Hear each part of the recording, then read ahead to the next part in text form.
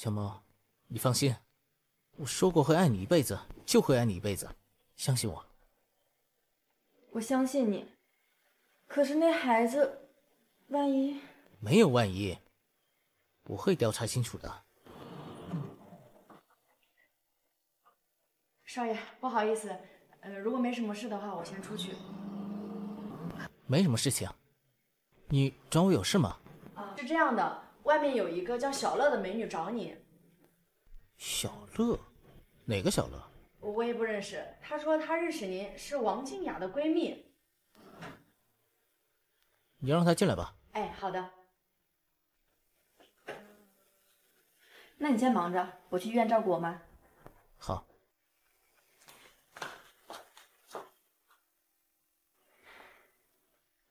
洋洋，你现在这么有钱了？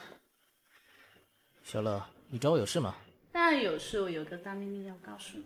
什么大秘密？我说了会给我好处费吗？那得看你的秘密有多大了。王静雅今天是不是过来找过你？她刚走，怎么了？她是不是拿怀孕的事情来勒索你，还说孩子是你的？你这什么意思啊？有话直说。其实这个孩子是吴大国的，他亲口告诉我的，所以你千万别上当。王静雅现在可坏了。你说的是真的？当然是真的，我有录音。但是吴大国呢，洋洋一直想要把孩子都要回来。王静雅，真不是个东西。你是不是差点要上当了？行了，谢谢你，这个事情我搞清楚了。那我的好处费呢？你找我的秘书领吧。行，那以后我有什么情报我都会跟你汇报的。行了，到此为止吧。好，那我先走了。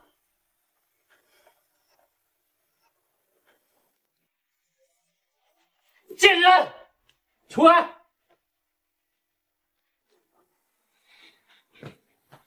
臭婊子！哎，你怎么来了呀？我之前一直在找你。臭婊子，都怪你！你是不是喝多了？你休息一下吧。臭婊子！现在我一无所有，我他妈穷光蛋了我！啊！你穷光蛋了？那我怎么办？我还等着你给我钱去交房租买东西呢。你竟敢打我！他妈还打你！我他妈想杀了你！你现在还舔着个逼脸找我要钱，我要不是认识你，我还会这样子吗？那你也不能怪我呀！还怪你？难道怪我吗？我今天非打死你不可！吴大国，你冷静点，我怀着你的孩子呢！我管你怀着谁的孩子，我他妈今天打死你！什么废人！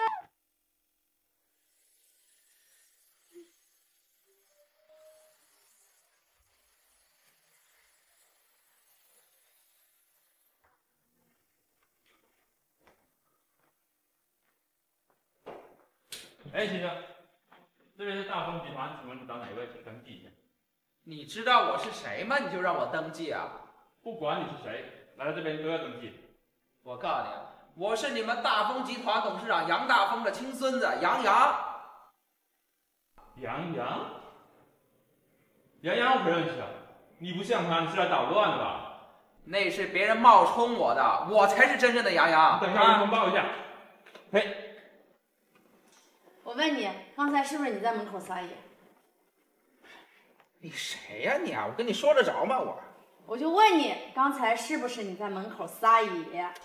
嘿，就是我，怎么了？你说怎么了？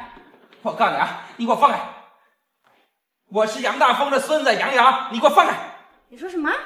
你没听清楚吗？我是你们董事长的孙子和继承人，你给我放开！你要是敢再在这儿胡说八道，你小心我把你脑袋打开花！一定要做到万无一失，亲缘鉴定一定要做。什么狗屁少爷！过两天我让你们知道谁才是真正的少爷。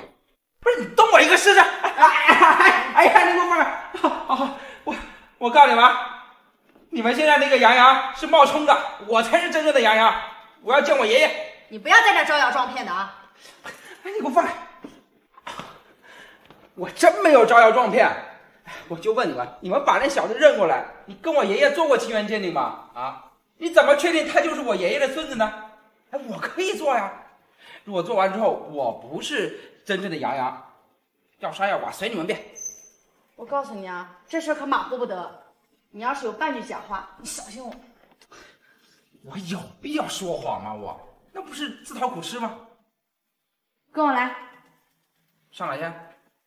到了你就知道了。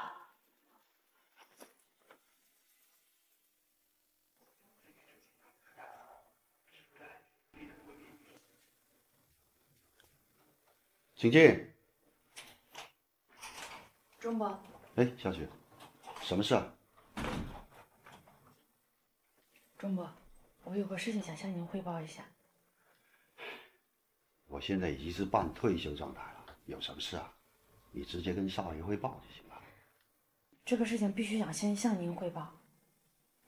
啊，你说。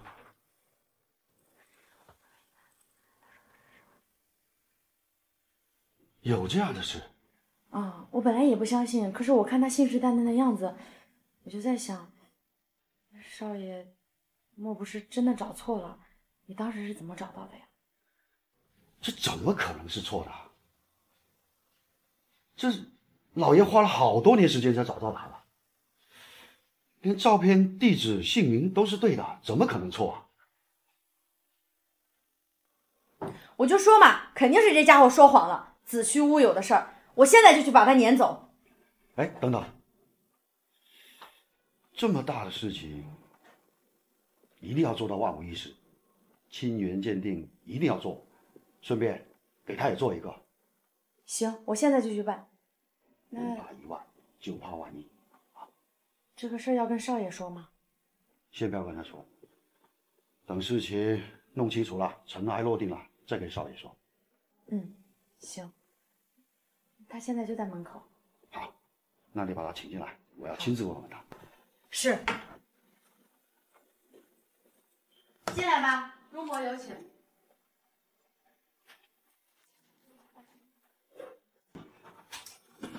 小伙子，你叫什么名字？你谁呀？我爷爷呢？你先别着急嘛，我有几个问题要问问你。有什么好问的？你真啰嗦。亲缘鉴定一做，什么都一目了然了。小伙子，话可不能这么说。你说，你的名字也叫杨洋是吧？知道你还问？你是怎么知道你是董事长的孙子呢？你谁呀？我跟你说得着吗？你要是不配合，那就请回吧。我爸死之前跟我说的，他说杨大峰是我亲爷爷，让我过来继承大丰集团的产业。那你的父亲是？当然是杨大峰的儿子啦。他们几十年前有过节，不肯相认，现在死了，算是给我留了一笔财富吧。那你知不知道，如果做了亲缘鉴定，跟你没关系，后果是什么？我说你这老头怎么那么啰嗦啊！等我以后当了董事长，我他妈让你们全部滚蛋！放肆！怎么说话的你？行了，带他去做吧。走吧。那少爷呢？你别管了，我去。什么狗屁少爷！过2天我让你们知道谁才是真正的少爷。这个产品就按照我的那意思去改。好的。做好了方案发给我。好的。还有这个也是。哎，钟伯，你来了，你先去忙吧。好的，少爷。哎，少爷。钟伯，你就不要再叫我少爷了，叫我杨洋。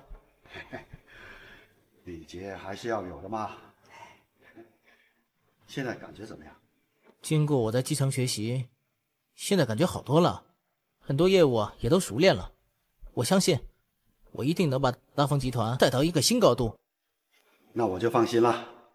我听说你刚上任就以极低的价格收购了价值几千万的公司，厉害啊！